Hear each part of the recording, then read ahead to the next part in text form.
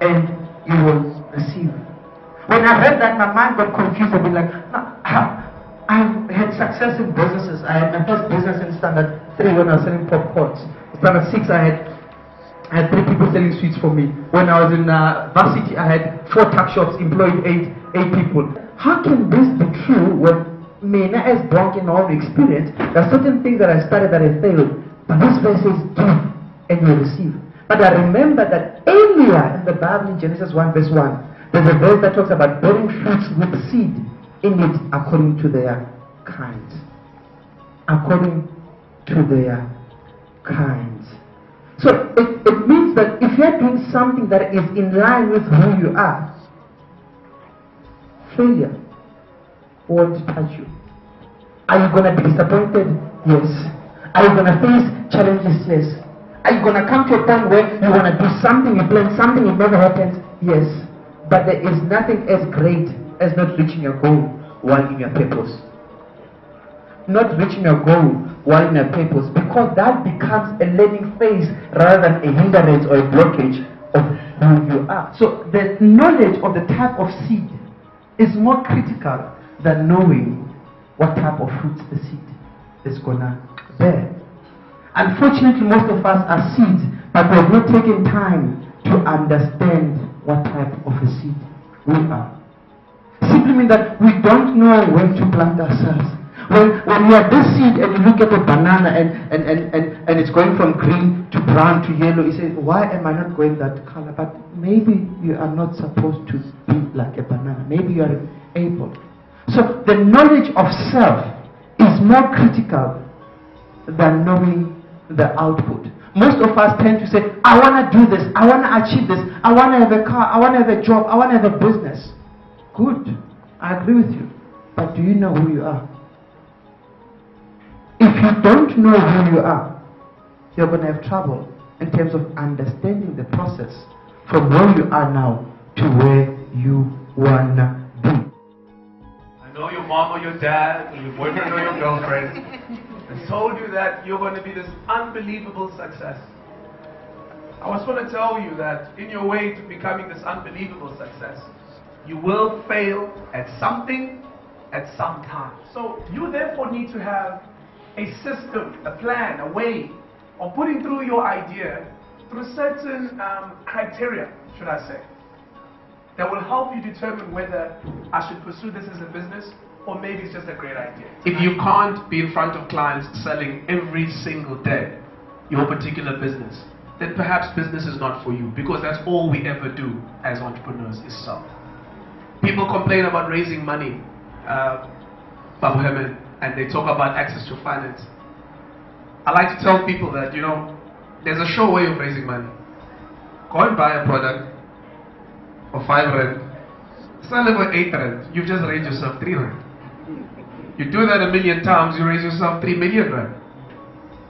Yet we have a mentality of waiting for somebody to give us this finance as if we are due it. So if there's one consistency about business, if you are in business, if you believe you're an entrepreneur like this series is called, if you can't sell, if you don't sell, if you don't enjoy the pleasure of closing a sale, perhaps this is not for you. And I really don't think you should dedicate yourself into entrepreneurship if you're uncomfortable with selling. And by selling, I don't even mean your product, I mean yourself, I mean your country, I mean many other things that go with owning a business. How great your idea is, no matter whether or not you've got that award letter for the contract, if you don't have cash, you are not going to be very successful. So please protect your cash. The thing that gets us by most of the time, particularly in difficult times in business, which, trust me, there will be many, is, at least for me, passion. So even at the point of choosing the business that you want to pursue, I'd like to advise you to consider something that you are particularly passionate about. Because you see, you're going to need that drive to wake up on that cold morning when everything in you, your body, the weather, life, your bank balance, says to you, just stay in bed and pretend like it's going to be okay. You need something else that's going to make you get out of bed and get going. And often, the passion for whatever your business is what drives people. So big business is not what grows economies. Lots of small businesses grow economies. Business is no different. It's run by human beings. It's run by individuals. It's run by you and I. And we are complete human beings. We have emotions. We have needs. We have wants. We need to be able to develop ourselves to be the best leaders. Certainly our aim and our love job, and why we take the time to do these kind of things around the country, is to try and inspire as many of us as possible. For any other reason than to make money, you make a terrible mistake. Because business is about making money. It's not about any social considerations. And I think that's a mistake that I see a lot of people actually tend to make. Where they think you're going to business because black people are going to support you. You'll be making a terrible, terrible mistake. Business is about goods and services that someone requires and can really make a difference in that person's life. You see companies every day advertising the papers looking for commission sales reps. So when I buy papers every day, I don't really just really look at things that are not important. What's important for me is how can I make money. So companies advertise, do you want to make R1 million a month? Do you want to sign your own checks? That's when I raise my hand.